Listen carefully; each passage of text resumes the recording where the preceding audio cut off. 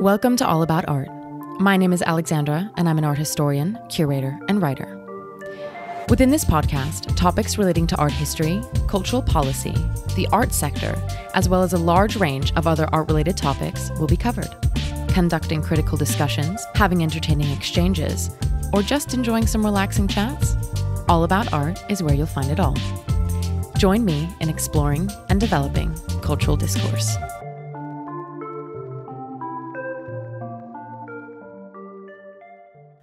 Welcome to another episode of All About Art, where I interview COO and co-founder of Artscapy, Emilia De Stasio, about founding a startup that is by art collectors for art collectors and uses the combination of art and technology.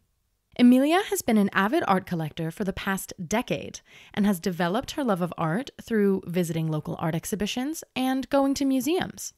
She did this while working as an economist at the European Central Bank, and then as a venture capitalist who would invest in tech startups. A few years ago, she decided to launch a company together with her partner, Alessandro, that married both her expertise in finance and tech, as well as her love and her appreciation for art. Stay tuned to hear me chat to Emilia about the company and what the gaps were within the arts in terms of collecting and technology that needed to be filled. We also talk about what is needed if you want to scale a company and make a startup grow within the arts, as well as what the important questions are to ask yourself when speaking to investors. We also chat about personal topics, such as what it was like founding a company with her husband and what her day-to-day looks like. Thank you so much to Emilia for coming on the podcast, and thank you to Artscapy for the collaboration. And now, on to the interview. All right, Emilia, thank you so much for sitting down with me today. I am just going to dive right into the first question, and that is, let's start with a bit about you. Can you tell me and our lovely listeners a bit about your background, your education, and possibly your early career path? Yeah, sure. Thanks for having me, first of all. I'm very glad to be here with you, Alex. I've been looking forward to doing this. So it's great to be here. About my background, I guess it's been quite a journey. So I started actually in economics, in finance. It's what I studied. So I did my bachelor's in the US, and then I moved to the UK. And then after that, I went into basically financial services. So I've been across the board also there. So I started in public institutions. I was at the European Central Bank, so I spent a year in Germany as well. And then I went into private sector, so I worked at Moody's, always doing more or less financial economic research, which is quite different from looking at startups or working at a startup or being in arts, but we'll get to that. But I got interested in thinking about not just how do markets move, but what are those underlying forces that make markets move? So where does the innovation come from? Who are the drivers of those things? And that curiosity combined with wanting to meet with more people and be more exposed to the economy and to speaking more with people, I got into the world of startups, so looking into investing into startups, so the venture capital side of things, which I found really, really exciting. So that really combines a bit of this research, understanding a project quite comprehensively, so really researching also the market and understanding, does this company have a place in where the market is heading. So not only the company and getting to know the company, but getting to know the market that the company would sit within. And that got me into startups, and that's how I got into, let's say, technology side of things. But then at the same time, I've always been interested in art. So, and now with my now husband, we're quite keen collectors. We've been actively collecting since almost a decade at this point. And it was basically one of those where it was a lockdown baby, basically, Artscapy, what we're doing now. So Same with All About Art. Yeah. So it was, we've been collecting, and we were getting tired of a lot of the frustrations that I think come with it today. So I think it's quite an intimidating world, stepping into a gallery, especially when you don't come from an art background 100%, yourself. Yeah. So as much as we want to say the door is open, but it's quite an intimidating experience, and you almost get a bit of imposter syndrome. You feel like there's a lot of stigma, I think, that comes in to the art world, whether we want it or not. And the same with just finding information. I mean, it's hard to understand as an outsider how to access good quality art. Yeah, so definitely. I think what a lot of people think, and probably what I thought if you asked me 10 years ago, was, yeah, okay, but you have to go into one of the big auction houses, so you go into Sotheby's and you sit there with your 5 million in the bank and you bid. And that's how you get into contemporary art. Yeah. But it doesn't have to be like that. No, that can't be further from the truth. Exactly. Yeah. And it took us 10 years to arrive at that point. And so that's what we wanted to change. We wanted to allow more people to access and explore quality contemporary art, fine art. Yeah. And that's where Artscapy comes into the picture. So it's a nice combination of basically a passion and then this experience in technology, or looking at startups, or thinking about how to create a business. So having been on the other side of basically questioning everything. So I think Alessandro he is the ideator, and I'm the one that's looking at poking holes at that idea. And then together we make a perfect combination. Yeah, exactly. So someone is in the clouds while I'm poking holes at the cloud, and then we still manage to float. So yeah. Gosh, but that's so important. But it completely resonates, because I am a contemporary art collector. However, I'm an art historian. I've worked at Sotheby's for 4 years. I know what the art market looks like to a certain extent. I understand where I can go to collect contemporary art, because I went to UCL, which is right, with Slade. And so I understand that I can go to like graduate shows, and I can do it personally because I work in the sector. Yeah. But if I didn't work in the sector, I wouldn't know where to begin. Yeah, and exactly. I wouldn't understand that I could be purchasing things for under 300, under 3,000. Exactly. Within any budget, really. Yeah. And so I think that that's really important, because I think that what leads to the art world being so intimidating at times is its lack of opacity. Lack of transparency. Yeah, It's opacity. Yeah. So it's very much the fact that you cannot find this information. You don't know everything that comes into collecting and all the things that you need to consider. But before we continue, for example, because that would be a good time to talk about the collection management system. However, before we dive into that, Sure. Can you tell me more about Artscapy and its mission? And how does it inform the way that you do business, for example, in terms of conducting due diligence? And how are you approaching making an impact on the arts?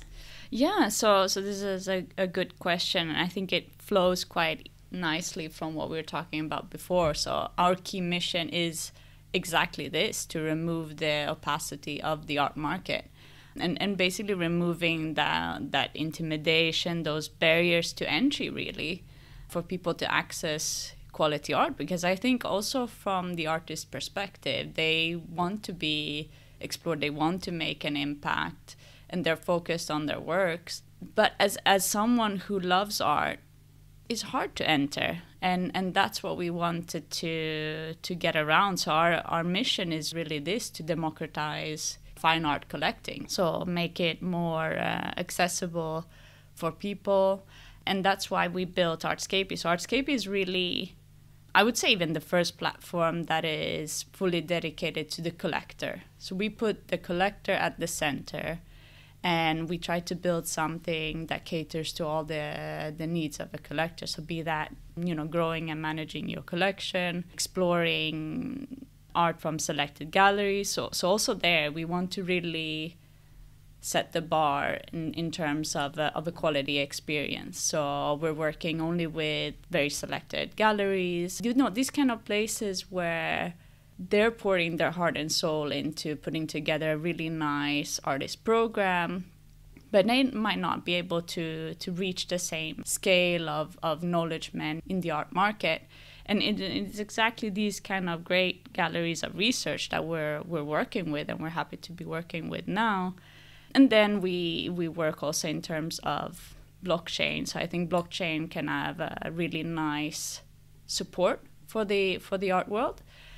So probably, I mean, most of your listeners know this, but, whenever you buy an artwork, it can come with a certificate of authenticity. Sometimes it doesn't. Yeah. And this, if it comes with that, usually it's this piece of A4 paper that, I could spill my coffee on. Yeah.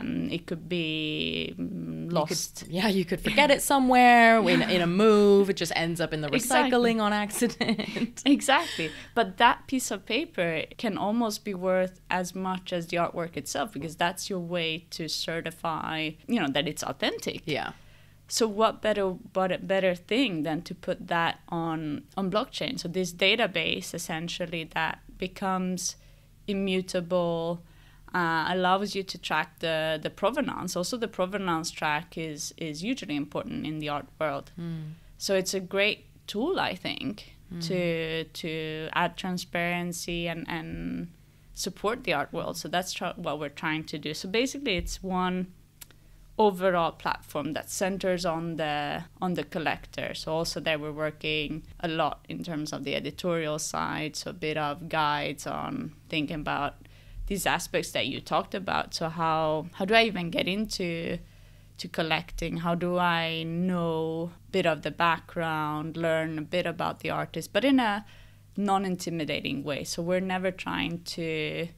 This is also what I struggle with a lot, not everywhere, but a lot of also the writing around art can 100% can feel quite 100% can feel quite intimidating, and you're using very big words and as an outsider, again, it becomes quite difficult to match that experience. So, of course, that's an educational barrier, because not everyone has had access to the education that may allow us to be, when I studied it at UCL, that really changed the way that I write. And sometimes I do notice that my writing can be incredibly academic. And I think that that's something that I also really make an effort to do with the podcast, is when I speak, I don't have to speak in terms of like, I don't want to assume that everyone knows what a certain word means or everyone knows what a certain term is. I want to be able to explain that in simpler terms so that it's easier to understand, so that at least one type of barrier, it might be a language barrier or an educational barrier, who knows, but anyone can be struggling with that, and no matter what background you've come from. And I think that it really is difficult and can put people off of actually engaging with the works intellectually. Yeah, because what we're seeing with all these people, so actually when we started Artscapy, it was basically a hobby project. Yeah. Because we said, look, we're fed up with this. It's hard to find the right kind of tools, information. Can I ask, what were you using before? All kinds of things. I mean, we had a couple of, we were using Excel mostly to manage the collection, but then, you also look at standalone services for that. You go to various other price database sites to look a bit of background. You read around, all these scattered websites basically, but it becomes a very demanding journey. If I have to understand one thing about a new artist, you have to go to 5, 6, 7 different places to understand. So actually the funny point is we were looking at a Nara print that was coming through from a friend who's working as an art advisor, and we wanted to have a bit more information about this artist, but you realize that one, we weren't able to talk to other collectors, because also that is something that seems to be a thing of the market, that collectors are not always in the same circle. So we wanted to also help connect different collectors. So just to find a bit more information about Nara, you had to search all these different sites. Okay, is this a good place to find that information? And we said, okay, no, this is enough. We're gonna build off of our experience a bit in technology, so knowing a bit where to go to find these kind of initial tools. So let's just build something for us and a couple of friends to basically manage our collection and maybe do a couple of articles, something like this. But then the more we talked to people, the more we mentioned it to other friends, galleries, they said, look, you have to do this on a bigger scale. Yeah, you discovered a gap in the market. Yeah, and it just really snowballed from there. Yeah. Like nothing else. It was kind of that classic startup story. You start in the in the basement and you think, this is not gonna go anywhere, and then all of a sudden you have a team of 15 people. Yeah. And you know, we're really hoping to make an impact now. Yeah. Yeah.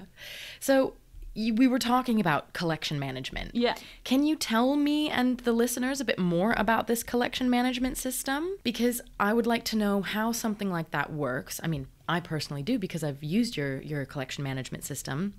But maybe delve into it a little bit more about why it's useful for the everyday art collector. Yeah. Yeah. Sure.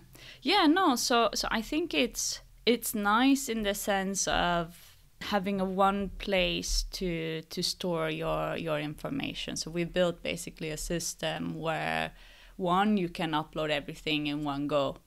You don't have to enter everything one by one. You have all the information. It's encrypted, so you can be sure that it's all safely stored, and you have full basically privacy control over it. So also there we thought of the aspects of maybe you want to share some parts of your collection with friends, so also buy basically buckets of data, so you can have, let's say, the general information about the artwork, so the artwork title, artist, etc. Maybe those things you want to share with friends or your art advisor, you can, and then still store the rest of the information, so provenance, maybe if there's been restoration, invoices, this kind of thing, you can still store that in one place and keep that separately, privately, just for yourself. Yeah.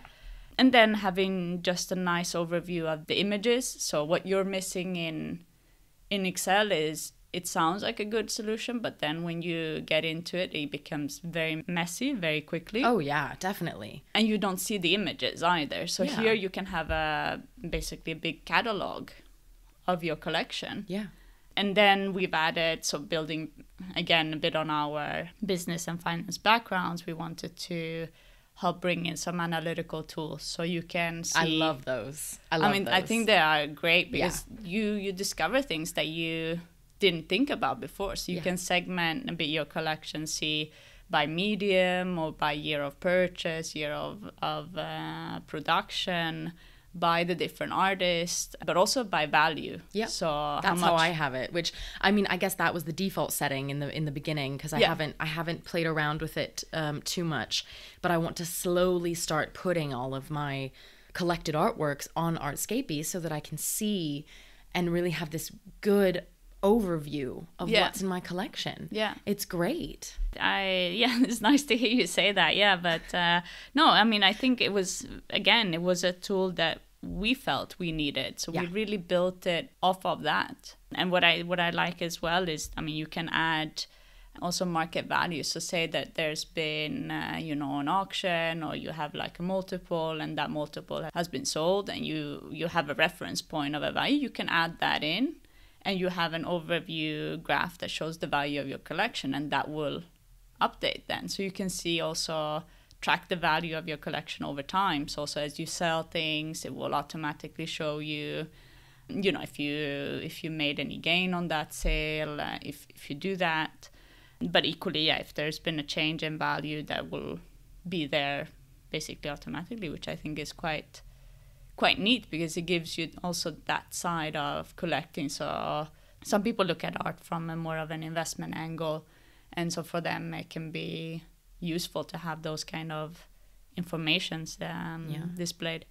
I mean, I don't even look at art collecting from an investment point of view. I mean, I do and I don't, because I don't look at it from an investment point of view in the sense of monetary investment or monetary gain.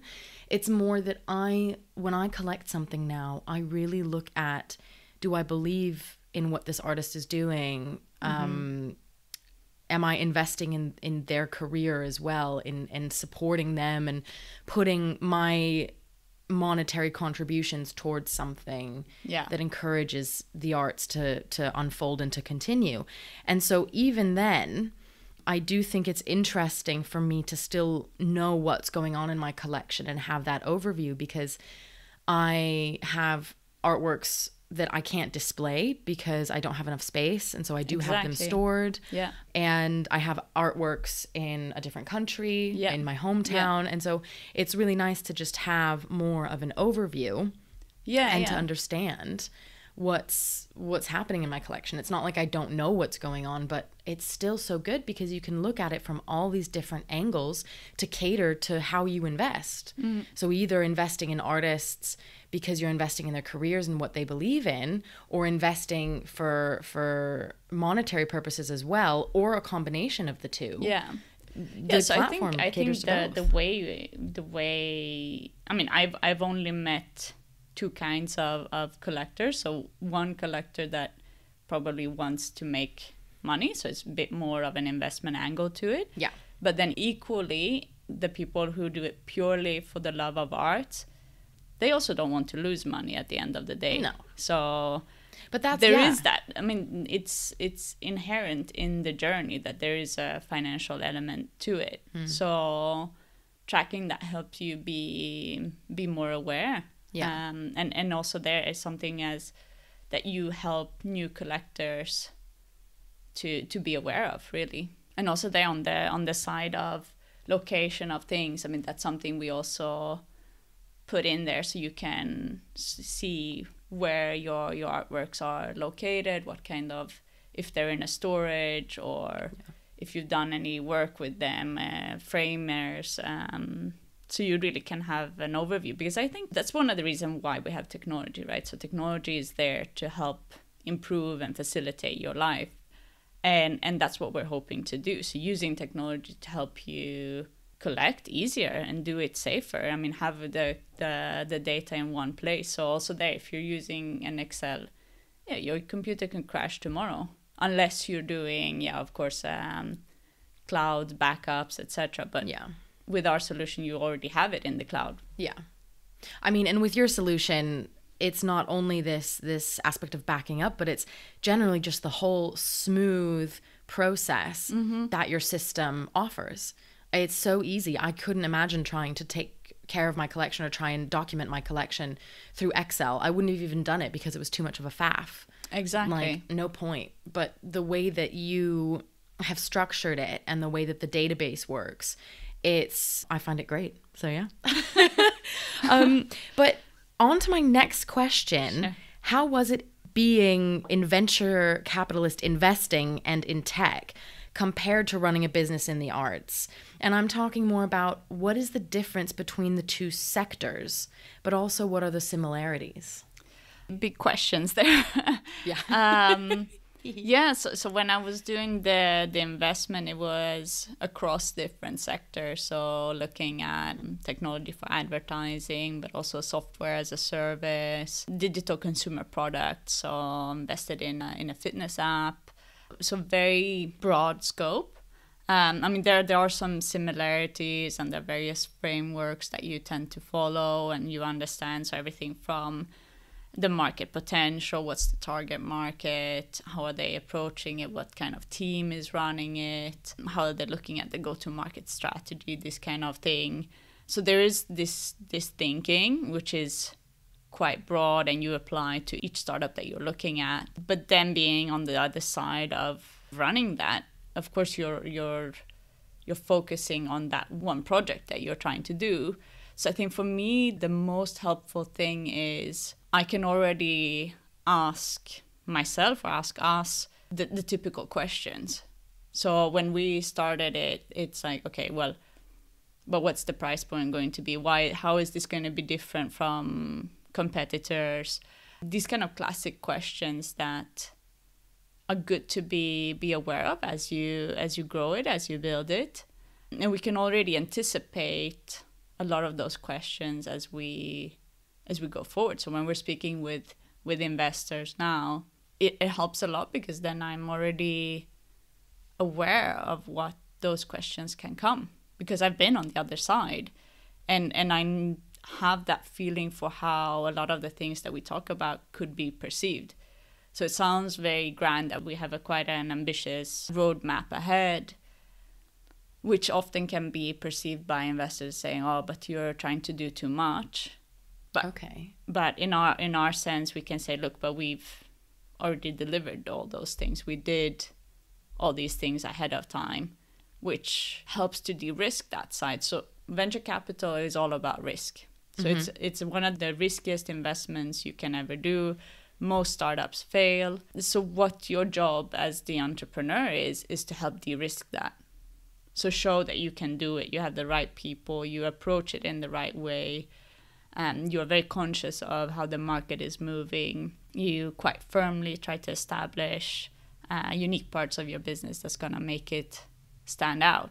So having that kind of dual mindset has been really helpful so far. Yeah, because you know which boxes you need to have. Exactly. And then you then also know how to tick those boxes. Yeah. That's really interesting, because I think that there are so many different ways to approach this intersection of sectors. And for me, from an art historical point of view, looking at technology and how artists use technology, that's incredibly interesting as well. And so just thinking about how these different approaches really mesh together, and how sometimes I think that our sector, like the arts, maybe it's because I've only really been in the arts, so I'm saying it may not be particular to our sector, but it feels that way, that within the arts, people are very protective of, this is what the arts is. Yeah. And this is not allowed to go into any other outside sectors. We're not allowed to mesh. And so it was the same thing when I was doing art business at UCL. I was president of the Art Business Society, and I just remember someone, it was actually a professor, saying to me, "Why are you doing this when we have tried to separate art and business for the past century? You know, we've been trying to not make it revolving around money or anything like that." And what I then said was, well, but that doesn't help anybody if you stigmatize having to adhere to the way that our world works. Like, I want artists to be successful. I want to grow the sector. I want the cultural and creative industries, but the arts and cultural industries within the cultural and creative industries to really grow. And that takes people doing startups. It takes people thinking of new ways to grow the sector. And then it takes people who then create jobs through their startups, which is what you've done. Yeah. And I couldn't agree more. So I think also so arts is enormously important for the development of society. So artists are one of the key, I think, also predictors, forecasters of how society is moving. They reflect many times on things we haven't even perceived yet. Yeah. So how many times have you not seen an artist that, foresaw something? I think they're at the forefront of science in many ways, social science, but even natural science. So a lot of artists that I've met with, they will collaborate with science institutions. They run various kind of projects, experiments. So they help drive society forward. But to do that, they should have an impact. They should be allowed to have an impact on society. And the way you do that is through collecting. I mean, you as an individual can help bring those thoughts forward. I think it's a bit back to what you were saying before, when you're looking at artists is also, do I believe in what they're trying to do? Yeah. Do I support the kind of messaging that they're trying to bring forward? What are they leaving for? What kind of legacy are they leaving? What kind of storytelling are they giving? What kind of opinion are they putting down for us to see and to be impacted by? Because a lot of non-artist people, let's say, we're very much stuck, well, not stuck, but we follow our way of life, right? So we don't see it the way a lot of artists see. So one thing that I love with artists is they have a way to see the world in a completely different way. They truly do, yeah. Which is so mind-blowing. Yeah.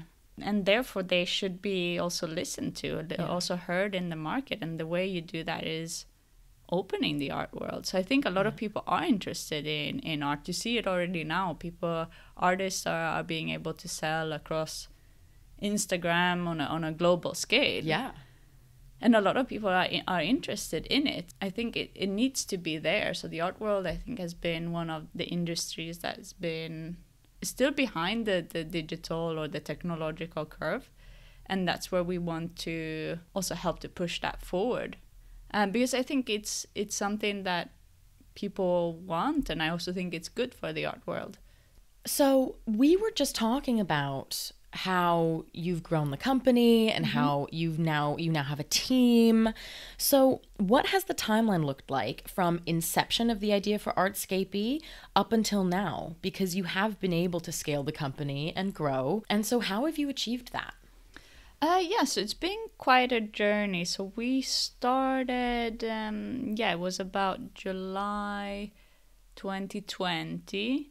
By October, we had already incorporated and had the very first alpha version of the platform already by November, essentially, which is extremely fast in startup world. But I think it's because we were building off of those experiences of having been in that world, knowing how to approach things. We were then looking into investment at the same time that we were growing the platform. We started to hire the first people in the beginning of 2021, and we closed the first round in March in 2021, and we did our next round already in July, and we've actually managed to raise 1 million so far, which has been amazing. Yeah, that was quite a journey as well, but it's been great to see. I think that's a testament to what we were saying just before that. I think there's an enormous opportunity to bring the art world to more people. So making collecting and access to the art world more accessible, so democratizing it. And that has really resonated also with investors, which we are humbled by and absolutely happy with, which has been great to have that kind of confidence also from that side of things. Then I mean, the project itself grows, and things inherently are quite chaotic in the beginning of a startup as you find your way, your strategy, as it were. You trial a couple of different things and see what resonates really with the market. I mean, we've been always quite firm. I mean, our North Star, our guiding thought has always been to build something for collectors. So it's really one of those things where, the founders are trying to solve their own problems. And when you try to do that, you become very sharp in the ultimate goal of the platform and of what we're trying to achieve. But then it's about finding your way a bit as you go. We were lucky to find a really great technical lead, basically our CTO, who has a lot of experience in the tech world, so building platforms and taking over the development side of things. And it's really about having great people on board. So what we're really trying to do there, and one thing that we've been very firm with, is also bringing in people from the art world. Yeah. Because also there, as a founder, I recognize that I don't have that academic background, but it's important that we have that and we resonate with that. Yeah. So we've made it a firm point to always bring in people who come from the art world and have, an art background, who studied art academically. Yeah. Into all the non-tech roles. So we're a bit softer on the tech side, because then you reduce the pool quite a bit if you're trying to find a developer who's done blockchain and also an art degree. Yeah. So we said, okay. Yeah, there are very few people who fit that criteria. So we said, okay, let's allow a bit of flexibility on that angle. But anything non-tech, we really try to keep that very set on understanding the art world. Yeah. So be that we have a couple of team members who are collectors themselves, or who became collectors as a result of joining the company, and equally we are very proud and happy to have amazing team members who are also from Sotheby's, from Goldsmiths, from all these kind of great art institutions. Because I think you do need that, right? So 100%. Also, as a founder, you need to find people that complement the things that you can do, so help you achieve that goal and staying true to the art. So yeah, I think I completely agree. Like, I could not agree with you more on this, and I think it's great. Like, it's so important.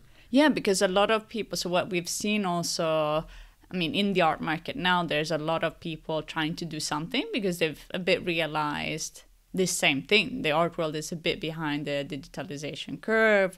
There's a lot of room for technology to make a positive impact. Yeah. But that means that you have a lot of people seeing this, but they might not stay true to the art angle for it. So I've seen a few projects where that really shines out, that you have to also be conscious of how does the art world work. Yeah. And that's really something we're trying to do, which is why we're trying to always speak to as many people as we can, visit galleries on the weekends, go to art fairs. What are the pain points of those people in the art world? What matters more? How do we approach that in the right way? Yeah. Because otherwise you're building something maybe for the art world, but it isn't going to be what they are looking for. Exactly. Something that also adds to that is that, for example, you mentioned Sotheby's, and that you have someone who was at Sotheby's, and they then reached out and, for example, connected me with Artscapy. So it really is coming and getting people who also know other people. Exactly. That sounds so basic, but how important is it to get the word out and to get these different opinions and to get these different people on board to assist or write or advise or everything, and to collaborate. Yeah. And that's the really wonderful thing about it. Yeah, I think this has been super beautiful. I'm super happy to have gotten to know you through this exact kind of route. But you have to be open to that, and you have to try to seek it also. Exactly. So you founded Artscapy with your partner, Alessandro. Yeah. How has that been, working with your partner to build a startup in the arts? And I mean, in lockdown as well. And because, many use the saying that you shouldn't mix personal and professional. So what would you say to that? Yeah. I mean, obviously it's an intense one, but I mean, equally, yeah, don't mix the things, but equally what they always say is, pick your fellow founder, your co-founder in the right way, because you'll end up spending more time with your co-founder than with your spouse. Well, he happens to be my spouse, so. Oh my God, I love that. Yeah. You do spend more time at work than you do at home. Exactly. So make sure that your coworkers are, that you get along and that you feel good. Yeah, and to be honest, if it was another way around and we weren't working together, I think things would have been extremely tough, because you do spend a lot of time, a lot of mental energy on this project. I think there are a couple of things that go into this mix, because it's quite a dynamic situation to be in. I think the biggest thing you have to try to do to make this work is separate what is work and what is not work. Yeah. So when we're in the office, we're not husband and wife, not at all. We are two co-founders. We have different views. We have different opinions. We have different ways of seeing things. And we try to not shy away from, calling each other out or, voicing those opinions. So it should be really clear that there's no special treatments and or that, in any way that we are also romantically engaged. Yeah. In the office, we're really two separate professionals. Yeah. That's it. Like we could have no relation. We could be just friends. We could be anything. Yeah. In the office, we are two professionals and we bring in two different perspectives. And that's really, really important. Yeah. Equally on that side, though, is you have to try to find time where you're not co-founders. Exactly. Like, oh, honey, let's sit down for dinner. So what happened with that investment today? Exactly. It's like, no, we have to separate that and give space for our lives as well, no? And I think, to be honest, that side is harder. So for me, I understand. It sounds silly because, probably a lot of people would say, oh, but you're working with your boyfriend, girlfriend, husband, wife, whatever, and you see that person that you I don't know, spend the Friday night with, whatever. Yeah. But it isn't like that. I mean, I really admire him as a professional, and we have really a lot of respect for each other. That's so important. Yeah, and you need to. So because otherwise it doesn't work. Yeah, because how would you take their opinions on board if you didn't have a deep respect? Yeah. Yeah. Fully. I think rather that the other side is what you have to be careful with, because on one hand, it's quite common that anyway, a lot of things that couples speak about is what are things going on in their work lives. So you talk about it naturally a lot. Now that happens to be kind of the same thing. But I think the area that really helps is that this is a passion project. So I never feel bad about talking. So obviously, of course, and honestly, we do spend a lot of our dinners talking about what you would call work, but it doesn't feel like work. It is an exciting conversation.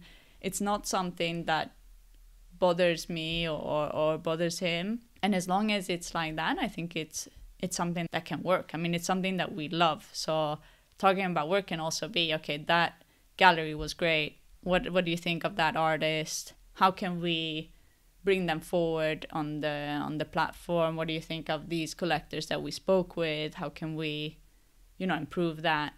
And so having those conversations are great. So, it's a strange one because you say, oh, but then you are speaking only about work. But when it's your passion, it doesn't take energy from you. It gives you energy, which sounds maniac, but I feel like anyone who is listening in who works in the arts, it completely resonates with them. Yeah, because it's the same thing with me when goodness, I'm sitting here on a Saturday, coming and recording this this podcast that I started just because I love it, and because I love the arts and I want to do something to contribute to it. So you're officially working now, but for kinda. me this is an amazing Saturday. Yeah, this is a great weekend. Yeah. And then I'm going to pop to a gallery later or a museum or do a studio visit. And I think that's why when you go into the arts, I feel like, at least for me personally, it has been such a joy to work so hard to get to a certain point where I feel like, okay, this is really turning into something career-wise. Because I learned very young. I went to, just a little quick detour. I went to a business school when I went to high school in Austria when I moved. And I went there for 3 years until I decided to change schools, where I then had art history and fell in love with it. So, but I went to this business school and I hated it. I hated every second of it. And then I worked in retail for a large part of my teenage years. Yeah. And I hated it. There were so many things where I was like, I don't want to have to get up every day and not love my job. Yeah.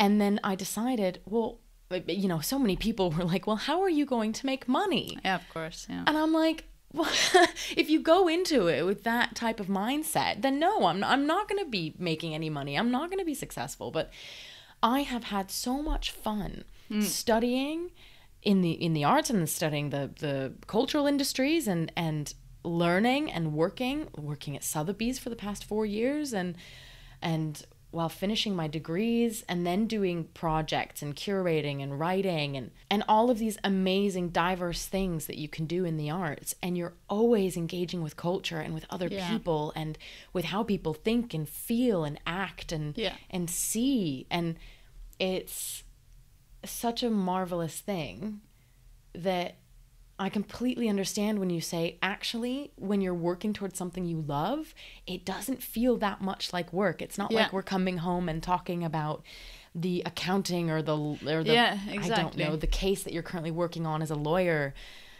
Yeah, and it's different. And it's not like we figured out a great way to make a new, I don't know, water bottle or sneaker, which, if that's your passion, fine, but it isn't mine. It's great, because that could be creative or, But like this is, what I love about the arts is that it's so varied. Yeah. So there's so many impressions to take in. Oh, so many, yeah. And which I find it makes it so fulfilling as an industry to be involved with. And I think also now, so I've never worked this much in my life as now, but I've never been as happy. Yeah. Either. Fully. So I completely that resonates with me so much. And I left a career in financial services to go on to be an entrepreneur. It is a big step. So it's not an equation that sits well with most people. And I think entrepreneurship is very much glamorized. So I think nowadays people see it on Instagram, and you're quote unquote an entrepreneur and you're living your life on Bali and working from your laptop with a paradise drink in your hand. But it's not like that. No. So it takes a lot of grit to try to do it. But I think the whole point is you have to do something that you love, and I'm super passionate about art, so that makes it something more. Yeah. You said that you've never worked more in your life, but you've never been happier. So what does a normal day of an entrepreneur or of a COO of a company look like?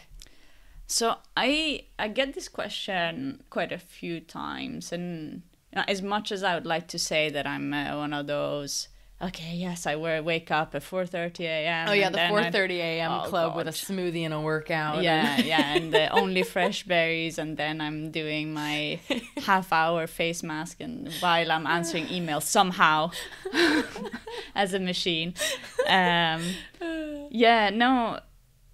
It's pretty much chaos.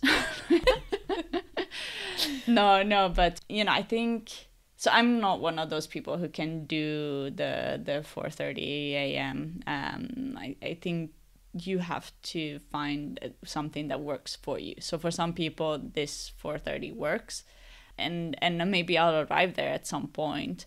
But right now, I think it's about making sure that you live well. Like you have to be able to perform in your work and to deliver the things you have to do. You have to be mentally well. Yeah. And doing that means different things for different people. So for me, for example, exercise is hugely important. Yeah. So that's something that I have to have regularly in my schedule. Again, it doesn't mean that I'm waking up 4:30 to run 10 kilometers. Yeah. But it has to be a regular thing in my agenda. Then as a COO, the thing is you do everything. So I look at everything from our accounting to financials to commercial to our legal agreements, working with our suppliers, with our customers. So the streams are many, and my to-do list is ever growing. Sometimes it shrinks a little bit and I'm quite happy, but then it'll mushroom again. So in terms of what an average day looks like, it's hard to say because it's always changing. But that's also what I love about it, right? So no day looks the same. And I think this is the beauty of being in a startup. So whether also for me, but I believe also for our team, is no day is the same. You're not siloed or segmented into doing this one thing. Yeah. Well, probably that was more how my life was before. Also still there, though. I was doing a lot of research, so the things were quite different. But you have those kind of standing elements that you do a lot while running a startup. You're exposed to so many different things. Yeah. And you have to learn them. Yeah. So it's, okay, we have to build a landing page. Oh God, I've never built a landing page. Okay, let's read a bit how to do it, what works, do a bit of research. Okay, now let's do it. Yeah. Yeah. And this is kind of the approach you have to have. So yeah, no, we're working a lot. I don't have a set agenda as such over my day, but I think there are those few elements that are non-negotiable, let's say, and I think it's important to have them. And equally for us as co-founders, we have to be mindful of having those moments where you try to detach from work, you try to do other things, but equally a lot of times those things still involve the arts. So do make the time to go to galleries, do make the time to see exhibitions, go to cultural institutions, which I think is great. So it's detaching from, okay, we have to do the VAT returns for this quarter to going to a gallery. It's a great breath of fresh air, which again is in comparison to that. Yeah. But it's like there are things you have to do them, and they get done. But I also love it because I'm learning so incredibly much about what it means to run a business, working with other people, building a team, seeing that team develop and change, which has been great, which is what I love about this experience. Yeah. So what piece of advice would you give someone who wants to go in that direction, to achieve the same thing, be an entrepreneur and start a company and start to scale that? One thing that helped me a lot was, and I would encourage a lot of people who are exploring this kind of avenue to take, is getting involved with an accelerator or with some kind of entrepreneurial program. So what I did some years ago, at this point, I was with this startup leadership program, which is actually a global non-for-profit organization where it's a program that helps you kind of become an entrepreneur, but it's much more focused about developing you as a person rather than necessarily being fixated on your startup idea.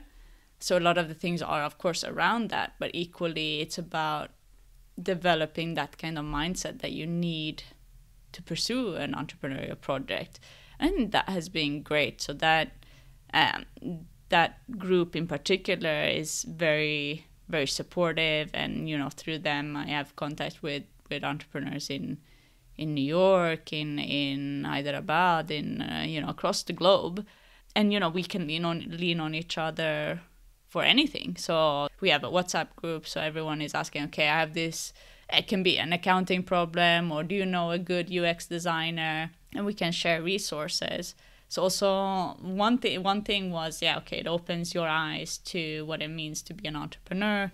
You hear about the common problems, because again, it goes back to this idea of entrepreneurship being quite glamorized, and it seems quite simple, while it isn't. And a lot of people go through a lot of hardship from it. So this kind of also, to an extreme, can be also entrepreneurial depression, because you feel anything from imposter syndrome to, oh my God, I'm trying to run this company and I have now responsibility for all these people with this very risky project. And you're a lot of times you're also making a loss for quite a bit of time, and you have to try to make ends meet, and those mean very tough decisions.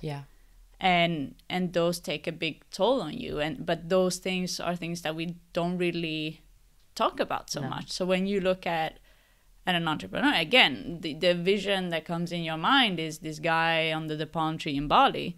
It's not like that. And like there are a lot of difficult things that you go through. So I think one, being aware of it, explore things where you can learn more about it. So being involved in an accelerator, do like some kind of program just to see what does it mean, and also hear from other people. And then from there, you have more a foundation to make, let's say, an educated decision to see if it's something that works for you. But then the last point is, don't be necessarily afraid to try either. Yeah. So I think if you do that thinking, do the research ahead, really have a clear idea what you want to do, read about the market, are people doing, what are your kind of competitors for this idea, where can you carve a space for yourself, and try to maintain that. If you figure those 2, 3, 4 puzzle pieces out, then you should just try to go for it. Yeah. But I think it's really important to do that research before, because again, from the outside world, it's like, okay, I'm just going to quit my job and do this project and I'm sure it's going to work. And I'll be my own boss and it'll be grand. Yeah. And it will be so great. But a lot of times it's much more than that. Completely. I don't think I can equate launching a podcast to having a startup and launching a company. However, no, but still there goes a lot to it. It's okay, what do I want it to look like? What kind of materials do I need? You sit here now with nice microphones and you have, I mean, I'm sure you learned a lot about even just the technological side of it. I'm so bad with technology. And so having to learn how to like edit on GarageBand has been like the bane of my existence. But I'm sure now you could basically teach a course on it, on the other hand. Yeah, probably. So even there, you've learned a lot in this process. And also that, how do I work with Spotify? What's the difference? Spotify Music, Apple Music. How do I reach my audience? What would they want to listen to? So there's a lot that you learn and that go into. And I think that's nice because you feel yourself growing. Yeah. And I think that's exactly the crux of it, is growth. Because when I first launched the podcast, it was kind of like a lockdown thing. And it was for myself. It was like, I'm doing this because I feel so far away from the arts. I was studying arts administration and cultural policy, but I wasn't as engaged as I was when I was studying art history or going to museums or being able to see the exhibitions that were on at Sotheby's. I really just missed that. And so that's why I decided to go into it. And now I've grown it and I've really found the purpose of it through continuing it a bit. The career aspect and encouraging growth of the sector was always a part of it. But now I've really found this is it. This is what it's for. This is what I'm trying to do. I'm trying to grow the arts and cultural sector through information and lived experiences that other people can provide who are doing just that. And I feel like that's something that has grown, even though in the beginning I was like, oh, well, if no one listens to it, then no one listens to it. And all of a sudden, you know, I'm working with Artscapy and I'm working with other companies and other people and artists and it's marvelous and it's become something. But it takes time to arrive there as well. I think this is also an overlooked thing, that it takes a lot of perseverance. Much more than that, you get that exposure, but it takes time. Also equally for Artscapy. I mean, you know, it takes some time until you start to achieve that kind of resonance from the market or from people who could be interested. So it takes time to build that. Yep, exactly. And there are so many things that I also hope to be achieving in 2022 and 2023 to go outside of just the podcasting, but also within the All About Art sphere of encouraging more engagement within arts and culture. And it's just so many things that I hope to be achieving with it. But are there any future plans that Artscapy has that you can divulge with me here today? Well, so I think we have a few exciting projects going on. So one is we're proud to be sponsoring London Art Fair, which has now been postponed actually to April.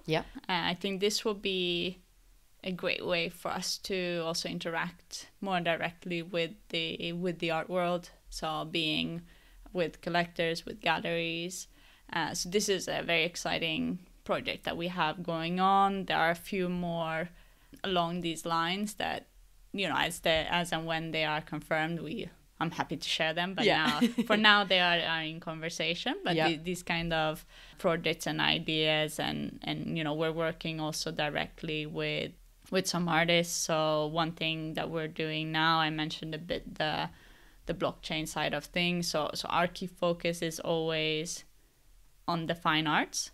Yeah. And one thing that we're extremely proud of doing is a collaboration with an Italian artist, Filippo Rignolo. We're collaborating with him to do an NFT of his performance work.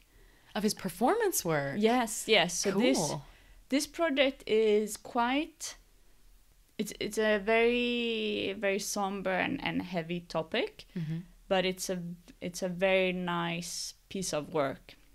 So this performance originally took place in Rome at the Maxi Museum on the 16th of October last year, which is the same day that in 1943 the Roman ghetto was moved into, so the Jews there were moved into Auschwitz.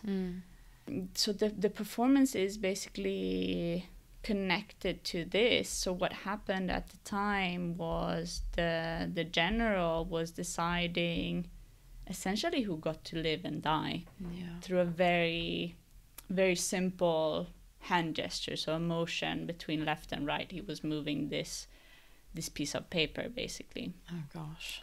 And so what Rignolo then does is superimposing the way we interact with digital devices and social media today, where the same kind of banality of a gesture lets us connect back to this thing of how banal that decision was at the time, and how it is almost, it's a way for us to connect that past into our present day, into our future, for us to feel the extremity of that kind of horror, with also how we make even decisions today, how we interact with devices. And so this basically interactive artwork is becoming an NFT, so where you can basically explore and feel how this work was performed. So you have this simple motion where you explore this event essentially. So we're releasing this later in January, basically on the day that those Jews that were still alive at the time were released, which out of the 1022 were only 8. So we're very proud to be able to collaborate with such a great project.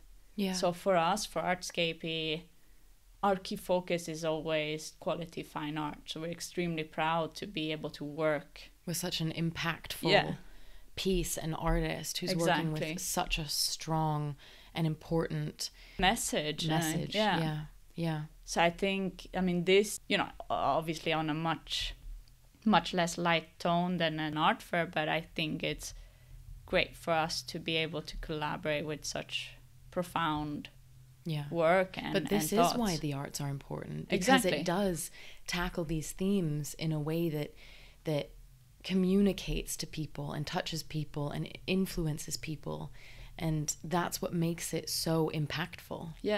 Exactly. So we're really, really proud to be doing that. We are working with other art fairs now. We're bringing on new and different galleries to help to promote their programs, exploring other collaborations with artists. So those things are now taking shape, and we're very, very happy for that. And I would invite also every listener to have a look at the site. It's free to have an account. So this is one thing again that goes back to our ethos of being all for collectors. So we want to make it accessible. So I mean, you can even start logging a collection, so up to 25 pieces is free. Yep.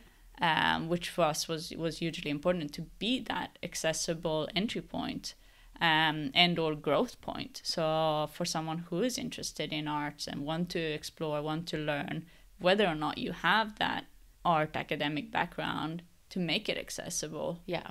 So the more things that we are exploring is direct interactions with people who are interested in art, with collectors.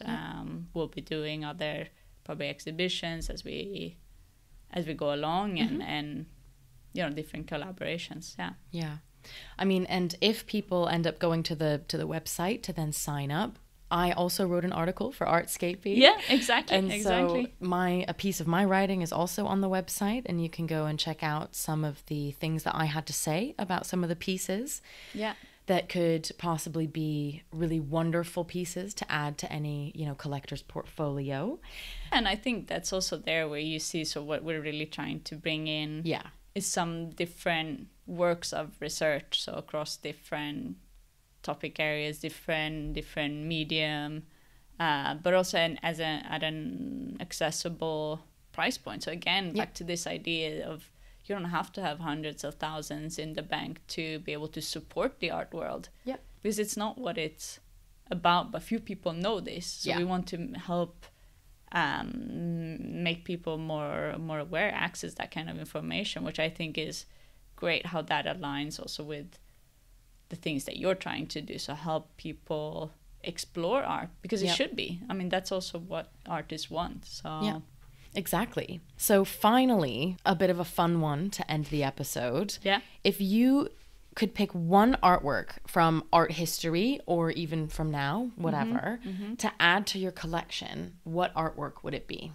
So, I mean, I have to go, I mean, for better or worse, I have to go cheesy on this one. So one of my favorite artworks, I mean, since before I even was, let's say, more aware of the arts, even is The Kiss by Klimt. Hopeless romantic, all that jazz and that just that innerliness of this piece of work, and the intimacy, and the not just the love, but the intimacy also of humans, the connections between humans that work for me kind of represents, and it's always been there in the back of my mind in some sense. Yeah, it is.